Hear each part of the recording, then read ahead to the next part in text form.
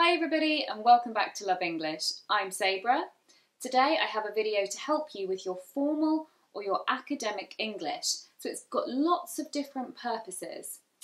As many of you know, I'm an academic English teacher at a university, so it's my job to help students pass their exams to get to university and to use lots of lovely academic phrases in their speaking or their writing. These are also formal English phrases which you'll find very useful if you're in the workplace, in a business English meeting, or any situation really which is slightly more formal. So hopefully these phrases are going to make you sound a little bit more intelligent.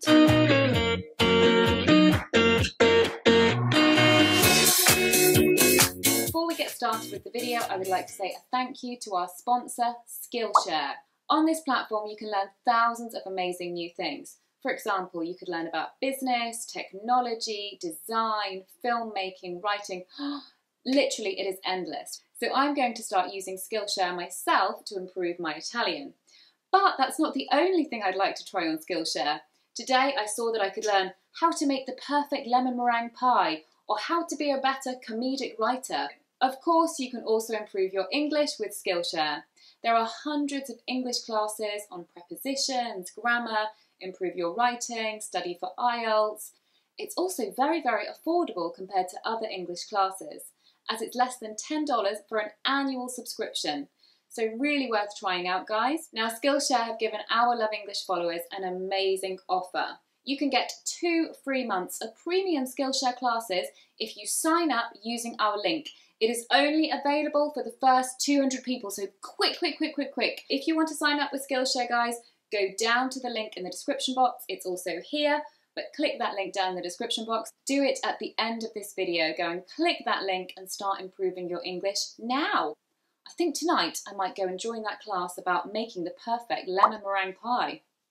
Right, let's get started with the video, everybody. So when I give you the phrase, I'm going to give you an example sentence and situations where you might use it. So the first group are all for giving your opinion or giving your ideas about something. So number 1 is from my perspective. From my perspective. You can say it with me, guys, as it's quite a difficult word to say. Perspective. From my perspective. This means in my opinion, but it's more academic. From my perspective. Number 2 is from my viewpoint. From my viewpoint. Again, another more academic phrase, more academic than in my opinion or anything like that, or of course I think.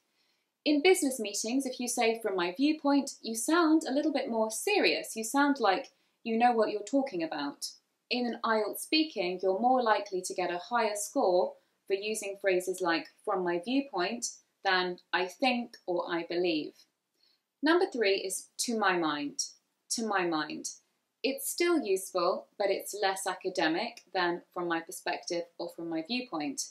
This is more for business meetings, around the office. To my mind. To my mind, we should really try this new strategy. Or to my mind, we really need to cut the budget on this one. Number 4, it could be argued. It could be argued. This is a great phrase for academic essays. So for any formal kind of essay writing, formal emails, it could also be used. It's a passive form.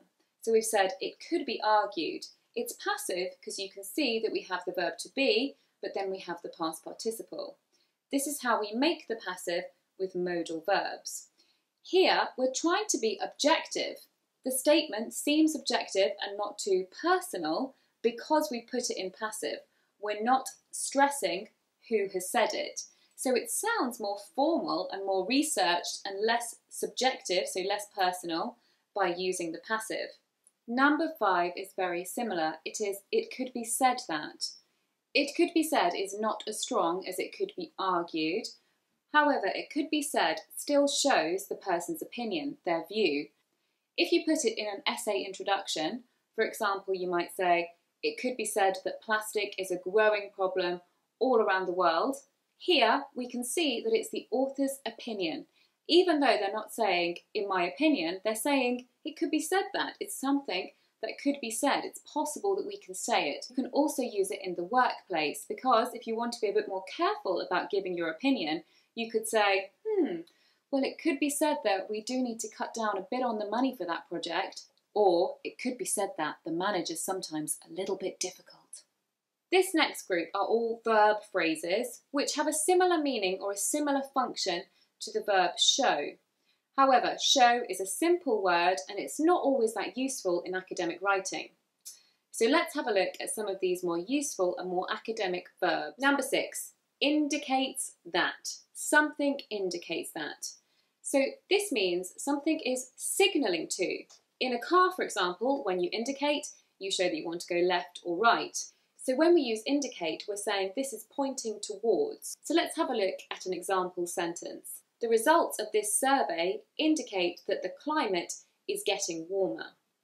The results from this survey indicate that the climate is getting warmer. Another useful verb for the office as well, you can say these figures indicate that we need to invest more money here, or this person has indicated that she wants to do that project. It's a useful verb. Number 7 is quite similar. It is something suggests that. So suggest can mean something is implying. It's a little bit like could in an academic context. Something suggests that. It's saying this is possible. The evidence is showing to a certain extent or to a degree this. So research or evidence suggests that. It's a useful verb as well in many formal situations. Number 8, to claim. To claim something. To claim means that something has been said, but it hasn't necessarily been proved.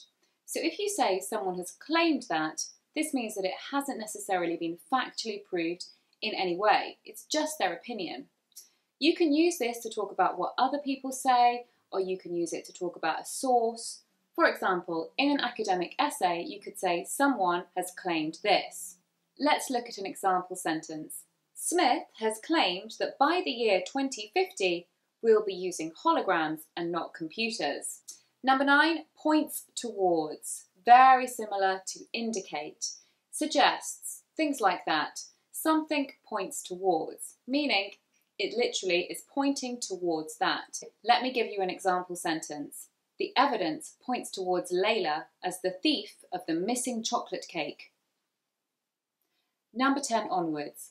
This group of phrases is all about looking at the different sides of an issue or a problem and using phrases to describe the fact that a situation is not simple. Number 10. Number 10 is it's a complex issue. It's a complex issue. This means it's a complicated issue. It's not simple. So this is a great phrase to use if you want to say that something is complicated.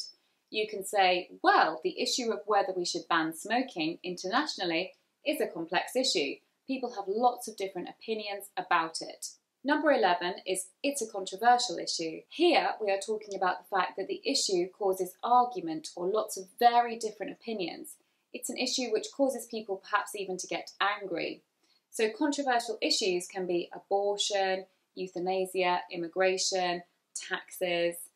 It's a useful phrase to use if the issue is controversial. Number 12, there are benefits and drawbacks. There are benefits and drawbacks.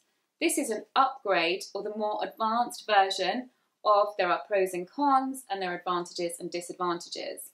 There are benefits and drawbacks. You're saying the same, but it just sounds a little bit more academic. Number 13, I'm going to give you a replacement phrase to every coin has two sides, on the other hand, things like that. You can say there are several perspectives on this issue, or there are many perspectives on this issue. Either is fine, but you're showing that there are different opinions, and again, it's not a simple issue. So the next couple of phrases I have for you are all phrases which are when we want to say more about something. So we can use words like moreover, furthermore, in addition. Of course, they're very, very useful, but you can also use a phrase, and this makes you stand out from the crowd a little bit. It's a little bit more unusual than saying moreover. Anyone can learn moreover. These phrases show that you can use the language in a bit more of an advanced way. Number 14, to develop this point further. To develop this point further. I'm saying I want to develop this point. I want to keep going with this point. Number 15, to expand on this point. Even better, I would say this phrase, to expand on this point. I'm going to expand the point I've been talking about, meaning I'm going to say more about it. Expand means to make something bigger. Number 16, Something has illuminated something. Illuminated means that light has been put on this thing. So this thing has been lit. So it's become clearer usually. So for example, the evidence has illuminated the depth of the problem. The evidence has illuminated the depth of the problem. It means it's really brought it to attention. It's become much, much clearer. Something has illuminated something. Really, really lovely formal or academic verb. Number 17, you could also use something has shed light on. So we can actually use the more literal version of this. Something has shed light on this. This new research in the scientific field of breast cancer has shed light on the causes. Number 18, we're nearly there, guys, only 3 to go. So stay with me, we're nearly at the end. Something has demonstrated. Something has demonstrated. Demonstrated means shown, very clearly shown, so it's not a weak verb. For example, you could say, the public survey has demonstrated the need for new leadership. So it's shown it, it's demonstrated. To demonstrate is to show before your eyes. So these last verbs, these are concluding phrases. So they're phrases when we want to bring a meeting to a close, or we want to bring an essay or an email or anything like that in a formal way, we want to bring it to a close. Number 19, slightly simple but very useful, to sum up or to summarise. To sum up or to summarise. They literally mean, I'm summarising, I'm putting my main points together, this is coming to the end. To sum up or to summarise. Number 20, a little bit of a more academic phrase, to bring or to draw this to a conclusion. To bring or to draw this to a conclusion. So you could say in an office environment, let's bring this meeting to a conclusion. You could also use it in an essay, to bring this to a conclusion. So now guys, I'm going to bring this video to a conclusion. So guys, I hope this video was useful and that these phrases are going to be something you can use in an academic situation or in a work environment. Please leave me a comment and try to use them in a sentence, or tell me, where are you going to use them? Are you going to use them at work? Are you going to use them at university? Also, if you know any other academic phrases or any other formal phrases, do please comment below and share them with me and share them with the other learners that are watching this channel. Don't forget about that amazing offer on Skillshare, 2 free months of premium membership, so learning lots of amazing new things. Go and click that link in the description box below and start improving your English or learning some amazing new skill. The world is your oyster. Don't forget guys to subscribe to Love English. Give this video a thumbs up if you liked it, share it with your friends, and don't forget to follow us on Facebook, Instagram and Twitter for more Love English fun. Thank you so much for watching everybody. See you next time. Bye bye.